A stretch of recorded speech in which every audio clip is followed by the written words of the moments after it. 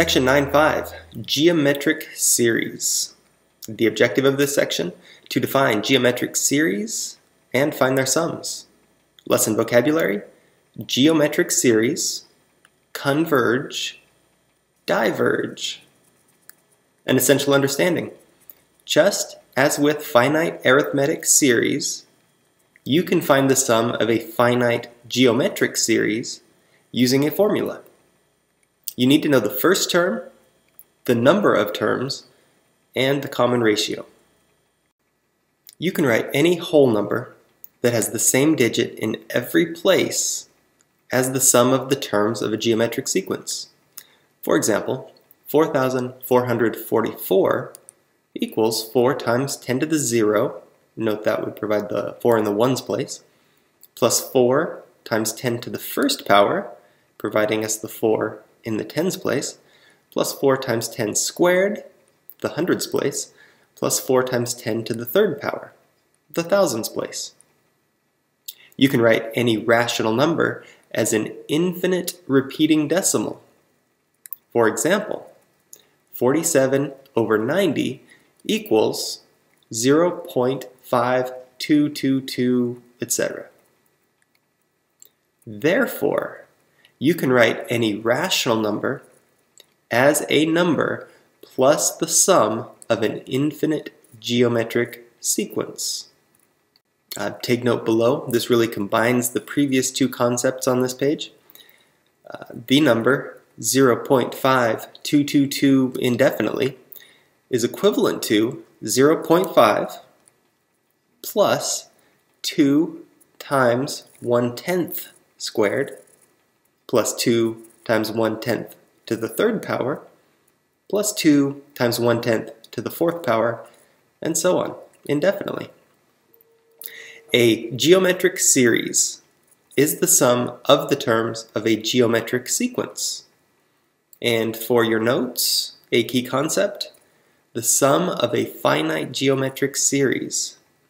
The sum, S sub n, of a finite geometric series, which can be written a sub 1 plus a sub 1 times our common ratio r, plus a sub 1 times r squared, plus etc., all the way through a sub 1 times r to the n minus 1, where r cannot equal 1.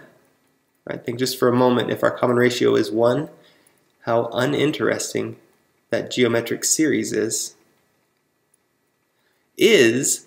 S sub n equals a sub 1 times the quantity 1 minus r to the n power over 1 minus r. Definitely get that in your notes. Where a sub 1 is the first term, r is the common ratio, and n is the number of terms in the series. Example problem 1, finding the sums of finite geometric series. What is the sum of the finite geometric series 3 plus 6 plus 12 plus 24 plus, skip a few, plus 3072. So we need to know the first term, we need to know the common ratio, and we need to know how many terms are in the series.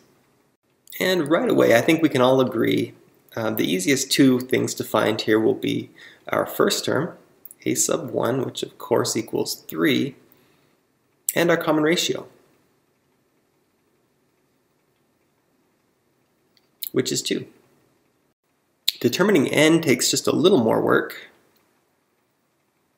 but it can be done using the explicit formula a sub n equals the first term, a sub 1, times the common ratio raised to the n minus 1 power. This should look familiar from a couple of sections back. A sub n, our final term in the series, we know is 3072.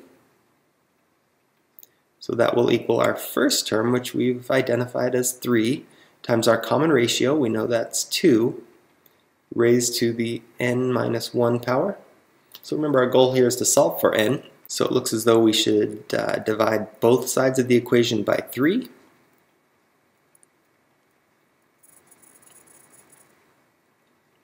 (3072), 3 goes into 3,000 1,000 times. It goes into 72 24 times. Let me double check my work. Matches up, equals 2 to the n minus 1 power. We have a couple options here. We could use some sort of algebra utility to solve for n. We can apply a logarithm to both sides. That could be good review in order to solve for n. Or we can think about 2 to the what power equals 1024. And it so happens that that is 2 to the 10th power. Therefore, if n minus 1 equals 10, we know that n must equal 11. So our 11th term is 3072. Our n value is therefore 11.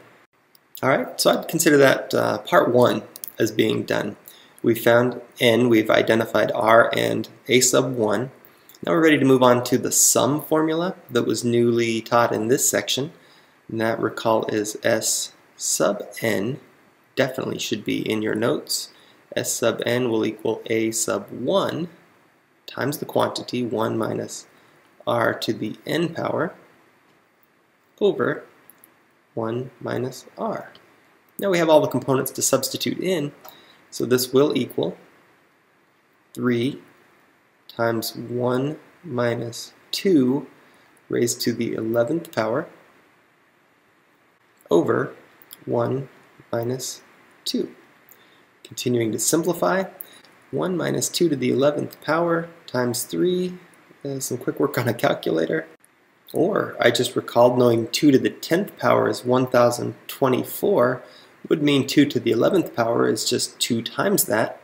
So I can rewrite this as 3 times 1 minus 1024 times 2, 2048 over negative 1, which now equals, now I'll get the calculator out. So this equals negative 6,141 over negative 1, and that, of course, is 6,141, the sum of our geometric series. A quick double check, and we're good. And part B, we're asked to do the same thing. Find the sum of, well, this series written in summation notation, otherwise known as sigma notation. Well, we will still need to know the same 3 components to use our sum formula. We'll need a sub 1, we will need our common ratio, and we will need our n value. Thankfully, we can extract those pretty easily from our summation notation. A sub 1, well, be careful. A very common mistake would be to substitute 1 in right away to find a sub 1. Notice our lower limit, though, in this case is 0, so that will provide for us our first term when we substitute 0 into the explicit formula. So note 1/2 to the 0 power is 1, and 1 times 4 is 4. Our common ratio we can extract, that's going to be the value in parentheses there that's raised to the power of n, so 1/2. And our n value, well, remember n is the number of terms in the series, and that can be found not by simply looking at the upper limit, that's 20, but by subtracting the lower limit from the upper limit and adding 1. Another common and easy mistake to make. So consider 20 minus 0, it's 20, plus 1. 21. So now we have the 3 components to substitute into our sum formula, which equals, well, S sub n equals a sub 1 times 1 minus our common ratio, 1 minus r, raised to the n power over 1 minus r. A quick double check to make sure I have this copied down correctly, and you should always check against your notes. Sub n, a sub 1 times 1 minus r to the n. Ooh, I was close, but I did make a mistake. Note, kind of a silly mistake. but an easy mistake to make. Only the r gets raised to the nth power here, and that makes really good sense. Over 1 minus r, looking good. Substituting in our values, well, we're going to have s sub 21 equals our first term, 4, times 1 minus our common ratio 1/2, raised to the nth power, again 21, all over 1 minus 1/2. And I'm going to assume that I am quite capable of using my calculator to find a solution of approximately 8. So the sum of this series is approximately 8. And your first of 2 chances to show that you have got it. Question 1 of 2. What is the sum of the finite geometric series -15 plus 30 minus 60 plus 120 minus 240 plus 480? Now, a good technique would be to use the sum formula, and a backup technique to check yourself before, well, never mind, would be to actually sum these on your calculator to make sure you have the correct answer. Work carefully and make your selection from the choices below. And got it, question 1 of 2 again. Hold the phone. There we go, that's better. Question 2 of 2. What is the sum of the finite geometric series shown here? Work carefully and make your selection from the choices below.